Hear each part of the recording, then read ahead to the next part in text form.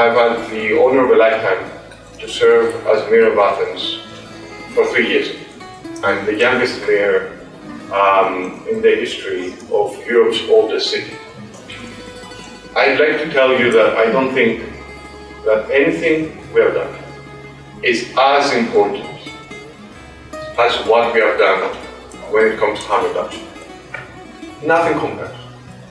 Nothing. Because this is at the end of the day about human life, and it's at the end of the day about the right of humans to reclaim their lives.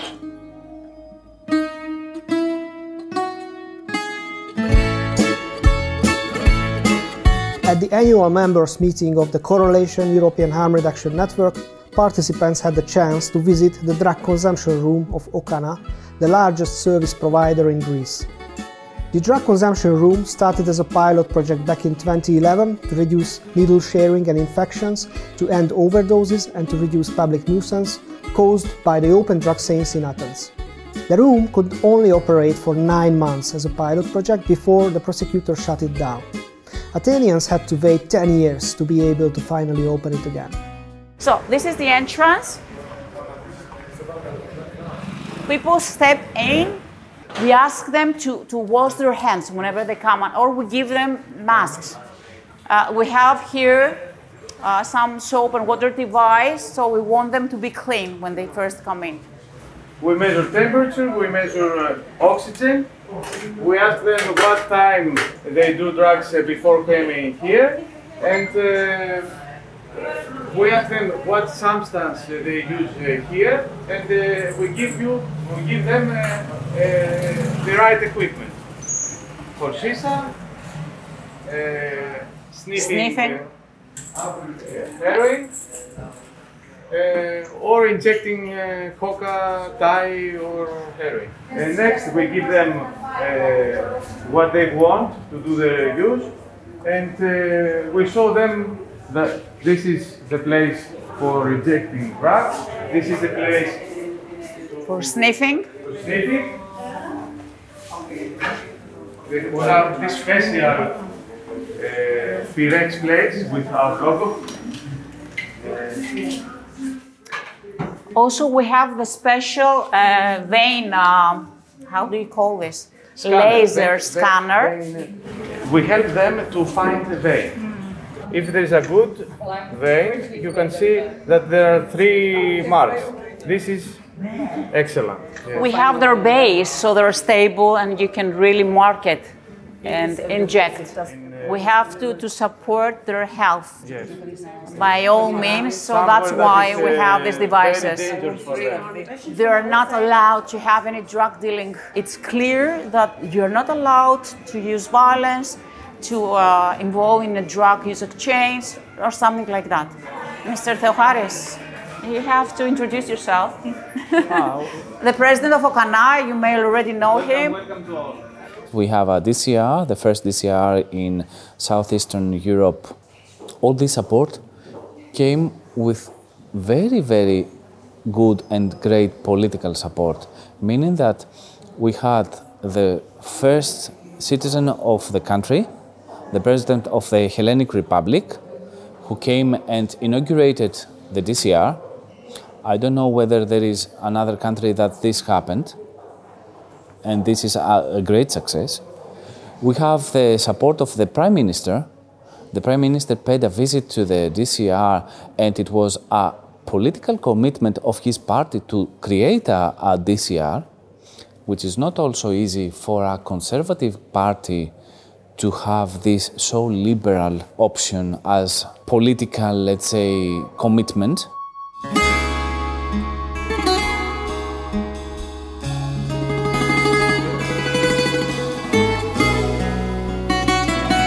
This is the equipment that we place on this kit.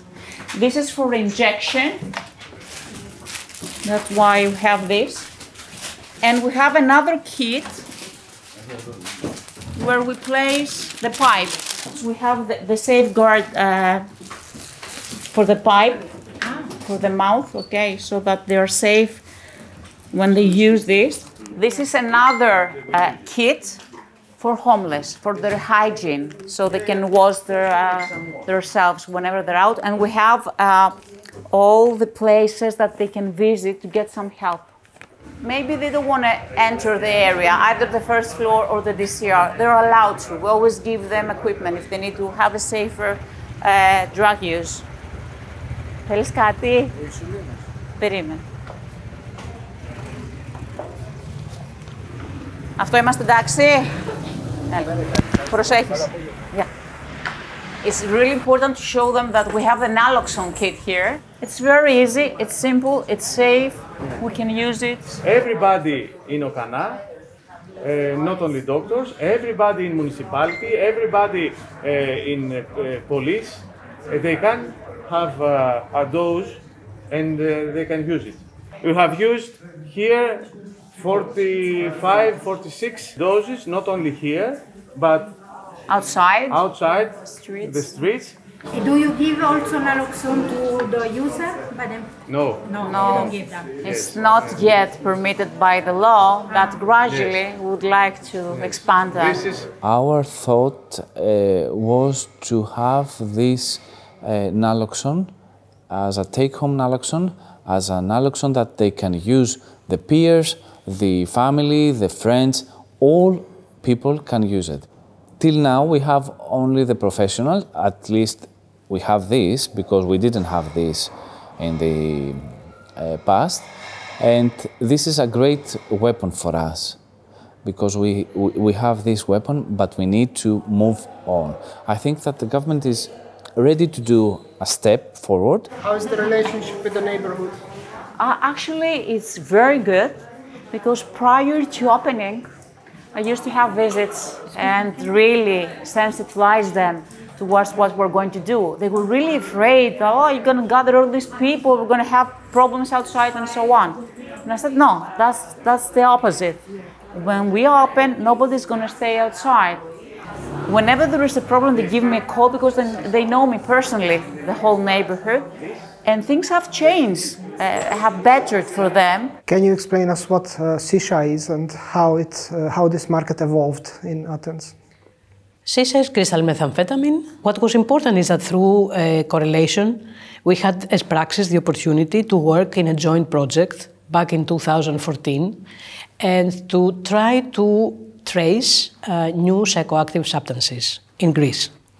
So shisha, which is practically it's not very new, but homemade shisha, homemade crystal methamphetamine in Athens was something new.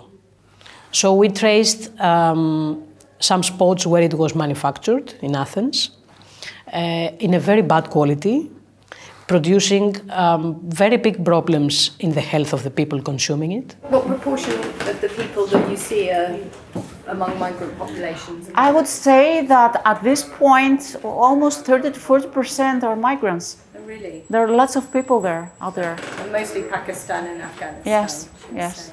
And sometimes we ask for translators that come along with us while we're doing street work. This use came from some migrants' flows that we had, and these people created also some material that they use. We said we will not distribute only syringes, we will distribute pipes for their use, because we saw that their pipes were very thin and they were cracking very easily and they were creating lots of things in their mouth. We started giving them pipes, and we have almost 6,600 pipes given to them with special mouthpieces and not to transmit these diseases.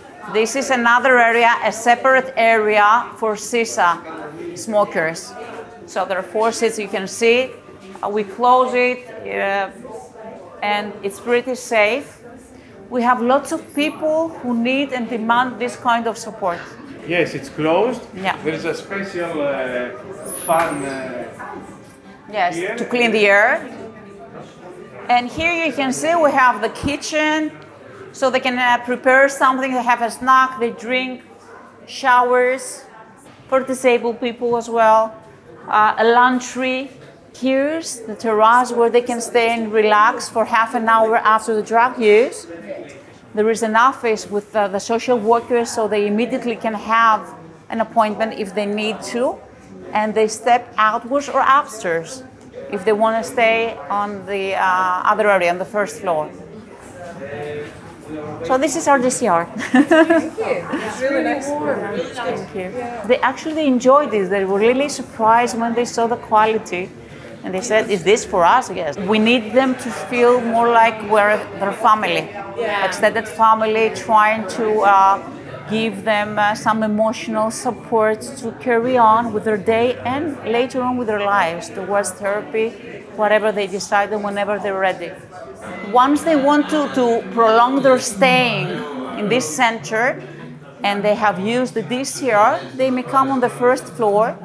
And here they can relax, play some games, have some private counseling, eat something, feel that they are safe and relax. We have a recreational room there so people can gather in small groups and do some of the stuff that really expresses their feelings. We have certain appointments with lawyers. The psychiatrist usually has his appointments in these offices.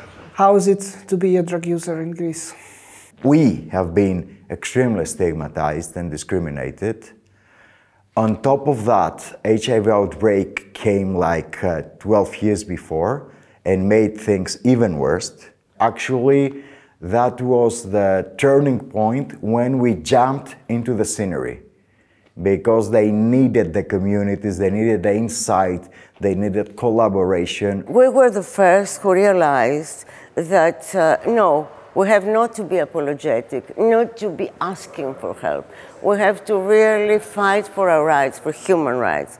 And we try to work a lot for dignity, for the dignity of your choices, and for the pleasure, because pleasure is frowned upon. So we wanted to create a union that people are happy to say, yes, I use drugs. I'm not identified. I'm not only a drug user. I'm a person who uses drugs. I'm also a mother. I'm also this. I'm also that. You know, this was very new for Greece.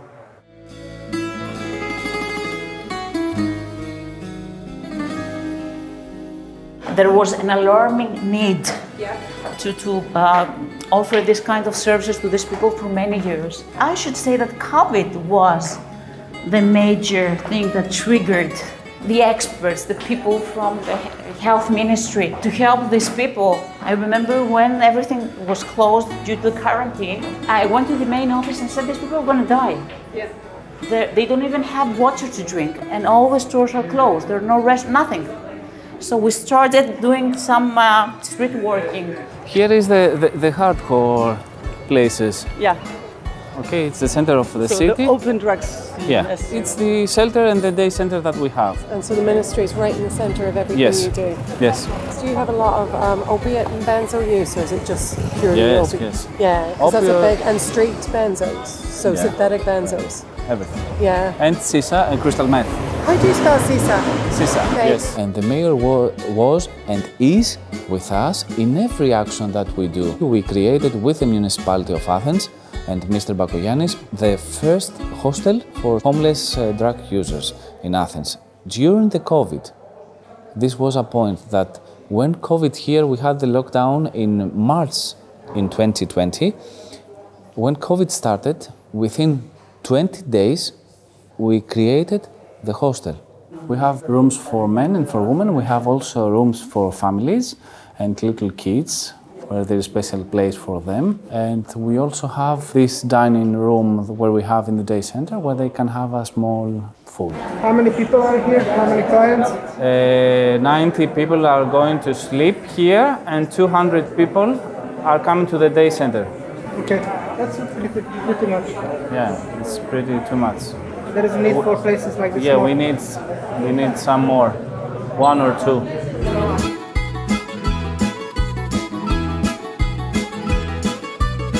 So So we're waiting in a few months 5 mobile units this year. It will be great for Athens when this happens. We are organizing and preparing mobile units in Thessaloniki, Patra and other areas, big cities of Greece. How is the relationship with police? Police are actually the ones who are nearby. They're very close to us.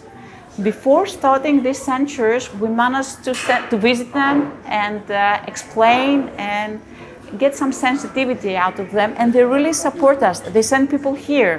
Whenever they have a drug user that they know that belongs to us, they give us a call and we go to the police department and we take care of whatever issue there is. So we're on good grounds. We're doing it together. That's the thing, with the neighbors, with the police, we try to do it together. And with drug users who are not here members of this censure. We try to relate. That's the magic word. We have the relationship with them. What about the police? How do you see the role of the police? I don't think they treat people in a humane way, in a humane manner. And I have horrible memories as a user in the streets from the police, from specific police forces. There is this kind of, prohibition issue. You are very vulnerable in their hands because you are illegal. Typically, even with nothing, with just a small quantity of something, you are illegal. So you can be humiliated and beaten and to say a word. That's the problem with me. It's prohibition is a problem, not exactly, and the legal context is not exactly the policeman or whatever. We should always look at the bigger picture. There must be decriminalization for a series of substances. The most important thing for me is the police. We should educate them. And they should really be careful to use the most humane, the most advanced, let's say, in human rights persons, and not the brutal ones when they have to do with people who do not do harm to anybody but themselves. Personally, I have faith to the people that they work in the police, to some people that they work in the police forces. And I think that by trying to treat them in a more human way, and also from their part try to treat us as citizens in a human way, we can find some common ground. We are trying to speak louder to the people, to the society, that they should see the problem as if it was theirs. They should see the problem as if it was their relative, a person that they know, a person that they have connection or contact, and they should not see them as marginalized persons or criminals. How do you feel about the opening of the drug consumption room, and are you happy with it? They've done a fantastic job. I totally support them, and I think we lacked this kind of service. And hopefully we're going to have mobile units. Athens needs more and more services regarding drug users. There is a big difference on comparing to the situation that we have 12 years ago. Still, there are many things to be done, mostly to decentralize the efforts and pay attention, apart from Athens, to other urban areas like Thessaloniki and others, and also try to have the engagement of the ministers to implement certain kind of policies in order to bring the whole situation in a better way, not only Athens. And at the same time, to recognize and respect better the role of the civil society and the community. Because many of the things that they break their head in order to find solutions, there are solutions. If you listen and if you engage people that they have experience on this from their life, no? from the field. We must be united.